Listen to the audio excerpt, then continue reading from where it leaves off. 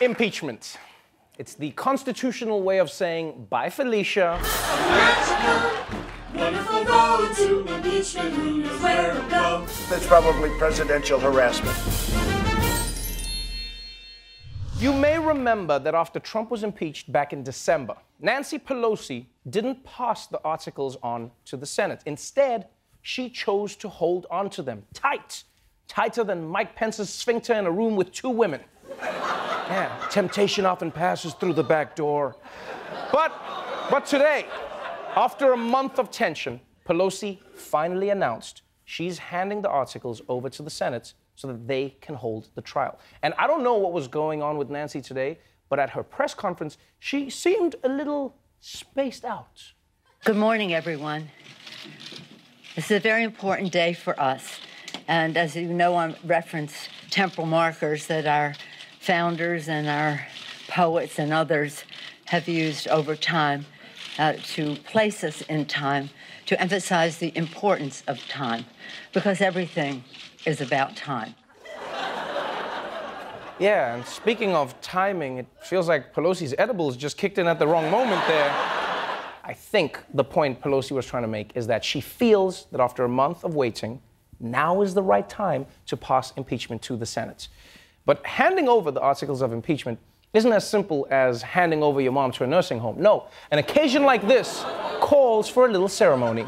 They are going to be marching the articles from the House chamber, through the statuary hall, through the rotunda, along the second floor of the Capitol, past the old Senate chamber, through the Ohio clock corridor, and then eventually to the Senate chamber. Those documents now are being taken from the House of Representatives through Statuary Hall. They'll be going into the Capitol Rotunda to the Senate to present the articles of impeachment. Mr. President, I have been directed by the House of Representatives to inform the Senate the House has passed H.Res. 798, a resolution appointing and authorizing managers for the impeachment trial of Donald John Trump, President of the United States. So, we're all just gonna pretend nobody invented email? And just as an aside, what was up with that graphic? What was that from the news, huh? We don't need to see an arrow making love to the Senate chamber to understand how people enter a room. They're walking across the building. It's a straight line. It's a hallway. We get it. So now that the Senate has the articles of impeachment, the big fight is now going to be about whether or not the trial will include new witnesses and new evidence. Because you see, just yesterday, we learned new details about Trump and his shady dealings with Ukraine.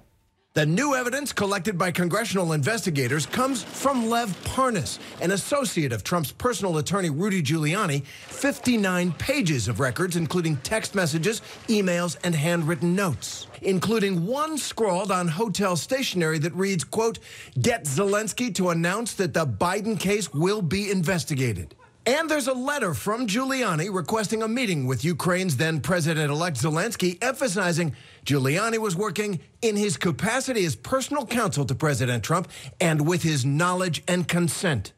No, seriously? They wrote down the plot of their crime and then kept it?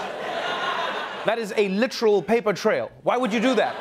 What, were they just hanging around like, you have to keep the receipts? Like, isn't that taxes? No, it's for crimes too. You have to keep them. Only Donald Trump would hire henchmen who are also into scrapbooking. Like, they're like a bunch of criminal Martha Stewarts, you know, also known as Martha Stewarts. Trump's impeachment trial is set to begin next week. And as with any impeachment trial, the Senate will serve as the jury. So this afternoon, all the senators were sworn in by Supreme Court Chief Justice John Roberts. And then they signed their names one by one in what's known as the Oath Book. Yeah, it was a really solemn moment, and also the first time ever that anyone's ever asked for Ted Cruz's autograph. Now, the one big question hanging over this trial has been, will Republican senators allow new witnesses to testify? Well, apparently, some of those witnesses aren't waiting to find out. They're just showing up on TV, right? And the conversation everyone's talking about right now is Rachel Maddow's interview with Lev Parnas, an associate of Rudy Giuliani and a man with 7 different hairstyles all at once. Now, Parnas is important because unlike some previous witnesses who only heard about what was going on, he claims that he was working closely with Rudy Giuliani to get dirt on the Bidens. So if those other people smelled the borscht, he actually made it. And now he's telling all of America how it went down. President Trump knew exactly what was going on. He was aware of all my movements. I wouldn't do anything without the consent of Rudy Giuliani or the president. Are you saying specifically, and I want to sort of drill down on that, that the president was aware that you and Mr. Giuliani were working on this effort in Ukraine to basically try to hurt Joe Biden's political career? He knew about that? Yeah, well, it was all about Joe Biden, Hunter Biden. It was never about corruption. It was strictly about the Burisma, which included Hunter Biden and Joe Biden. That's a big deal coming from Rudy Giuliani's right-hand man. This would be like if Luigi went on Rachel Maddow like, Mario doesn't care about the princess. He just loves to murder turtles. He wants to kill all of them. He's a very sick man. It will be huge. Now the White House has responded to this interview saying that Parnas is a liar. They say he's only saying this because he's been indicted for campaign finance fraud, and so now he's trying to get a lighter sentence, like a Ukrainian Tekashi 6ix9ine. And Trump has gone one step further, saying that he doesn't even know what a Lev Parnas is, much less that he gave him instructions to get dirt on Joe Biden. To which Parnas is now responding, "Pics, it did happen." The President of the United States said he didn't know you. I don't know those gentlemen. Now, it's possible I have a picture with them because I have a picture with everybody. I don't know them. I welcome him to say that even more. Every time he says that, I'll show him another picture. He's lying. He's lying. I hope when Parnas does release the pictures, they just get steadily more incriminating, you know? It would be fun if, like, at first, they're just at a party together, you know, then the next picture, they're riding together on Space Mountain. Then eventually, like, all pictures will just end up with nudes. You know, that's where it's gonna go. Yeah, and Trump will be like, that doesn't mean anything. I take nudes with everyone. So many nudes. So, the third presidential impeachment trial in American history began today. And because impeachment is such a momentous occasion, the Senate had to kick things off with a formal proclamation. The U.S. Senate is about to take on an historic and perhaps grueling task, the impeachment trial of President Donald Trump.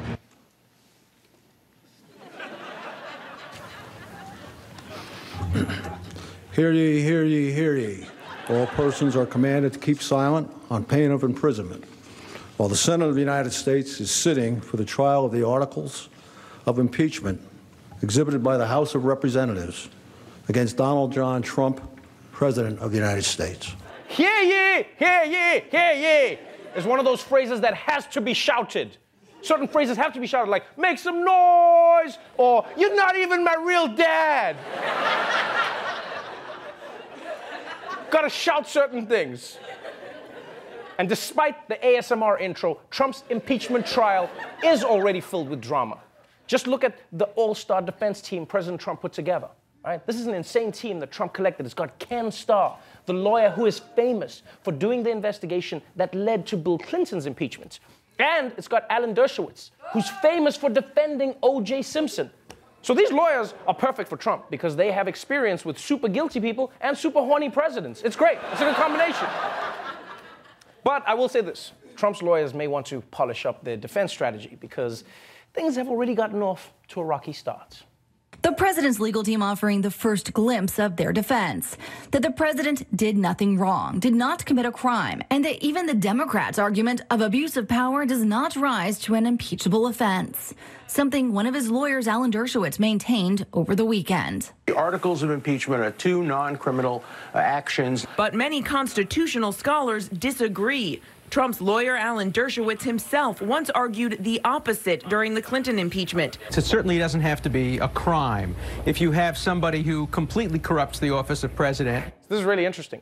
What he said in the 90s was in fact correct, and what he's saying now is also in fact correct. Previously, you said it doesn't have to be a crime if the person in office completely corrupts the office of president. Now you're saying criminal-like. So you're not. So corrupting the office of the president Is that in your criminal light or criminal-like No, behavior? no, it's not. So And it's that not. was rejected. That was rejected by the So framers. you were wrong. Look, You're saying you were wrong back then. I was saying that I'm much more correct right now, having done all Much the more research, correct? because What does that's that the mean? issue. I didn't do the research back then Okay. because that wasn't an So issue. you're I've wrong. done the Okay. research now. I wasn't wrong. I am just far more correct now than I was then. Wait, what? I wasn't wrong. I am just far more correct now than I was then. That is one of the most original lines I have ever heard in my life. And that's a great line for a lawyer, but thank God this guy doesn't work on a bomb squad. Because that would be a disaster. He would just be like, cut the yellow wire. Wait, cut the red one. I already cut the yellow one. Yeah, well, I wasn't wrong about yellow, but the red one is more correct. Don't worry, we're not gonna die. We're just gonna be less alive. If Senate Majority Leader Mitch McConnell has his way, the vote to convict or acquit President Trump will come sooner rather than later. McConnell presenting his proposed trial rules that break from the Clinton model. Mitch McConnell releasing his long-awaited blueprint. Each side will have 24 hours over just 2 days to make their opening statements. It means senators could have to sit for 12-hour sessions, part of the Republican push for a faster trial. But Democrats say Republicans are trying to hide the president's misconduct in the dead of night. He could force presentations to take place at 2 or 3 in the morning. The McConnell resolution will result in a rush trial with little evidence in the dark of night. Literally, the dark of night. You know, for a guy who shares so much DNA with turtles, McConnell sure wants to move fast. You know what I feel like? I feel like McConnell will be the worst person to go on a date with, you know? Because he seems like one of those people who would order the appetizer, the main course, and the dessert all at the same time. You know, just to rush things along, just be like, yeah, bring us the soup, the steak, the hot fudge sundae, and the check. We're getting the check. It's all formality. We're just gonna smash. Today was the day that Democrats began to lay out their case against the president. But last night, fights were already breaking out about whether this trial should even be happening in the first place. Opening arguments begin early this afternoon, and we're expecting a very fierce debate over why the president should and shouldn't be removed from office. Republicans want this all over by the State of the Union address in 2 weeks. Democrats say not so fast. Why are we here? Are we here because of a phone call? We are here, sir, to follow the facts, apply the law, be guided by the Constitution, and present the truth to the American people. That is why we are here, Mr. Sekulow. And if you don't know, now you know. Oh! And if you don't know, now you know. That's right. That's right. Congressman Hakeem Jeffries just quoted Biggie on the floor of Congress. The only thing I wish is that he'd used the entire line. That would have been amazing. He was like, if you don't know, now you know, nigga. Because if that happened, black people would have been out celebrating in the streets. It would have been MLK Day Part 2. All of us out there like, you know very well who you are. But I gotta say, man, hip-hop has come a long way.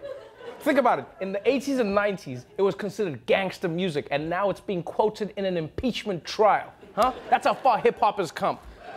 Think about that. That's insane. Hip-hop just keeps going. I bet it's only a matter of time before, like, Mitch McConnell responds with a rap lyric of his own. He's like, Ma, my name is Mitch, and I don't have a jaw. I love the Senate and saying, Ma. Now, the reason things got so heated yesterday is because Democrats tried 10 different times to get new witnesses and evidence into this impeachment trial. And the Republicans shot them down each and every time. Right? There hasn't been that much rejection in D.C. since Stephen Miller went speed dating. Now, one of the main witnesses Democrats really hope will testify is former Trump advisor and grumpy Captain Crunch, John Bolton. But when the president was asked about it this morning, he had a list of reasons why he doesn't want Bolton to testify. In regards to the proceedings going on in the Senate, are you absolutely against John Bolton testifying? The problem with John is that it's a national security problem. You know, you can't have somebody who's at national security And if you think about it, John, he knows some of my thoughts. He knows what I think about leaders. What happens if he reveals what I think about a certain leader and it's not very positive, and that I have to deal on behalf of the country? It's going to be very hard. It's going to make the job very hard. He knows other things, and I don't know if we left on the best of terms. I would say probably not. You know, one thing I enjoy about Trump is that he will give you every excuse all at the same time. Right? He'll start with the fake excuse, but then he'll just keep going until you learn the real reasons. Just like, sadly, we can't hear from Bolton because it's a national security threat. And also, he'll reveal what I think about other world leaders. And also, he hates my guts. And also, he'll implicate me in the crimes that I committed. So many reasons. Breaking overnight, bombshell. Former National Security Advisor John Bolton ready to turn on the president as news leaks from his explosive new book about what he claims really happened with Ukraine. Bolton says the president told him that he wanted to continue freezing $391 million in security assistance to Ukraine until officials there helped with investigations into Democrats, including the Bidens. President Trump signaling that he is going to paint John Bolton as a disgruntled former employee. Take a look at his tweet from earlier today. He says, if John Bolton said this, it was only to sell a book. Wow. This is a big deal. Because we now know that if Bolton testifies, he would say that Trump personally told him that he wanted to hold up aid to Ukraine until he got dirt on the Bidens, which is the whole thing. This is the heart of the entire impeachment thing. So I don't know how Senate Republicans can justify not hearing from Bolton now. Like there's no reason. Imagine an eyewitness to a murder wanted to testify and the judge just refused. You know, just like, Your Honor, I saw this man and I saw the crime firsthand. It'd be like, up, no spoilers, no spoilers. I want to see how it ends. And by the way, is Trump really going to argue that John Bolton is just another disgruntled employee? Because I don't know about you, but he sure seems to have a lot of disgruntled employees. Like, how come nobody ever leaves the White House gruntled? Just like, thank you, Mr. President. I am so gruntled to have worked with you. So Bolton's book has thrown a big, hairy curveball into this impeachment trial. But believe it or not, the Bolton revelations aren't the only big new piece of evidence. Because remember Lev Parnas? Yes? Rudy Giuliani's right-hand man and the Count from Sesame Street? Well, after Parnas said that he worked for Trump to get dirt on Joe Biden, Trump repeatedly claimed he has no idea who this man is. And that's even though they've appeared in more photos together than Mariah Carey and Christmas trees. So now the question is Trump lying about not knowing Parnas, or is Parnas lying about knowing Trump? Well, it turns out Parnas has the receipts. Breaking overnight, the release of an explosive new audio tape that reportedly features President Trump speaking to Igor Fruman and Lev Parnas at a dinner in 2018. On the tape, a voice identified as Parnas can be heard telling Trump that the ambassador to Ukraine was bad-mouthing him. Yeah, and she's basically walking around telling everybody, wait, he's going to get impeached, just wait. I mean, really? It's incredible. Get rid of her. Hooray. One of the first things get her out tomorrow. I don't care. Get her out tomorrow. Take her out, okay? Excellent. Do it. President Trump has repeatedly said he doesn't know Lev Parnas. But on the tape, they talk in detail about Ukraine. White House Press Secretary Stephanie Grisham said the gathering doesn't mean the president knew of or even remembered Lev Parnas. The president sits at many, many dinners, at many, many round tables with people that he does not know. Yeah, the president has many, many dinners, sometimes all on the same night. Come on, guys, I'm sorry. You just can't keep pretending that Trump doesn't know this guy, right? Because first they said Trump wouldn't remember all the people he takes photos with. Okay, I understand that. Now they're saying Trump can't remember all the people he has private dinners with? What's next? They're gonna be like, look, the president gets matching quid pro quo back tattoos with a lot of people. He can't be expected to remember all of them. This afternoon, in a stunning argument, one of President Trump's top lawyers claimed any president has almost unlimited power, that his election is in the public interest, and so he said Trump cannot be impeached. Every public official that I know believes that his election is in the public interest. And if a president does something which he believes will help him get elected in the public interest, that cannot be the kind of quid pro quo that results in impeachment. Ladies and gentlemen, we have finally arrived. First it was, there was no quid pro quo. Then it was, maybe there was a quid pro quo, but it was to help the country, not Donald Trump. And now it's like, hey man, the Donald gonna do what the Donald gonna do. You little bitch asses need to shut the hell up. So just to be clear, the Trump team's argument is now that anything Trump does to get himself reelected is fine because his reelection in his mind is good for the country and then it's not impeachable. Anything. Yeah, so Trump can collude, Trump can obstruct, and it's all good. Hell, he can even lock all the Democratic candidates in a room with Eric. Yeah, just be like, at some point, one of you will eat the other, and either way I win. There is no denying that this weekend was a big one for President Trump. And not just because the chef at Mar-a-Lago made boob-shaped burgers. No, it was big because Republican senators stopped witnesses from testifying at Trump's impeachment trial.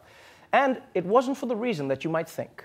This weekend, more Senate Republicans admitted the president's actions were wrong and bad, but they insist not impeachable. I agreed he did something inappropriate, but I don't agree he did anything akin to treason, bribery, high crimes, and misdemeanor. Well, I mean, if you have 8 witnesses who say someone left the scene of an accident, why do you need 9? I mean, the question for me was, do I need more evidence to conclude that the president did what he did? And I concluded, no.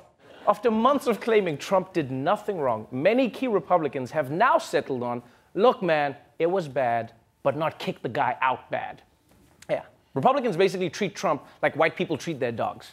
You know? Sure, it tore up all the furniture, pooped on the floor, and bit the neighbor's kid, but who can stay mad at that face? Who can stay mad at that face? He just wanted a quid pro quo. He wants a quid pro quo. Who wants a quid pro quo? You want a quid pro quo. Today was the final day in the impeachment trial of Donald Jambalaya Trump. And no big surprise, he was acquitted by the Republican-run Senate, which was never in doubt. Yeah, don't boo, vote. See, impeachment was known. Like, everyone knew where this was going. This was like a movie where you can guess what was going to happen without even watching it. You know, like Titanic. Okay, it's a ship that's going to sink. Or Sophie's Choice. Some lady has to decide which dude she's going to bone. I get it.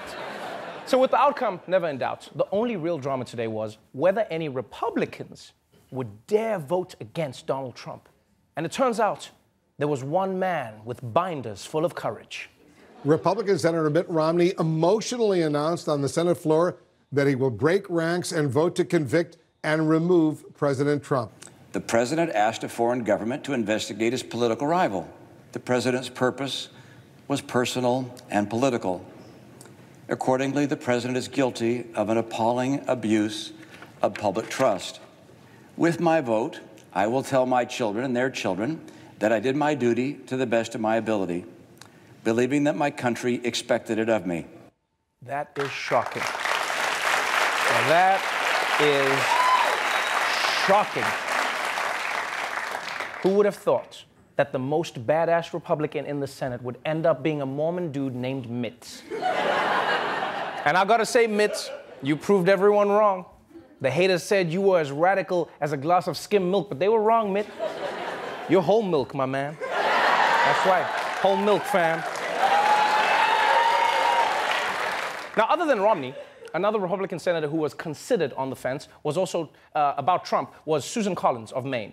All right? But she decided that we don't need to throw Trump out because she thinks he's already been scared straight. There are some senators who could have crossed party lines. Senator Susan Collins will not be one of them. I'm voting to acquit. I believe that the president has learned from this case. What do you believe the president has learned? The president has been impeached. That's a pretty big lesson. However, during a TV anchor's lunch at the White House yesterday, Trump responded to questions about Collins' comments, saying he had done nothing wrong, and that his conversation with Ukraine's president, quote, was a perfect call. Man, Donald Trump would be the hardest person to defend in courts. He'd be like, Your Honor, my client has learned his lesson. No, I haven't. His days of selling drugs are over. Who wants cocaine? Because clearly Trump hasn't learned a lesson. If anything, he's learned that he can do whatever he wants and Republicans will let him get away with it. But first, they're gonna shake their heads. So basically, thanks to Senate Republicans, Trump is now free. He can just run through laws like he's got that Super Mario invisibility star. That's what he can do. Yeah, he's invincible. Except Trump is more powerful than Mario, because in this case, the turtles are on his side. Basically, President Trump is off the hook. He's completely off the hook. And you know what that means? He's gonna let loose tonight, man. He's gonna eat 50 burgers, bang a porn star, and then he's gonna do something crazy.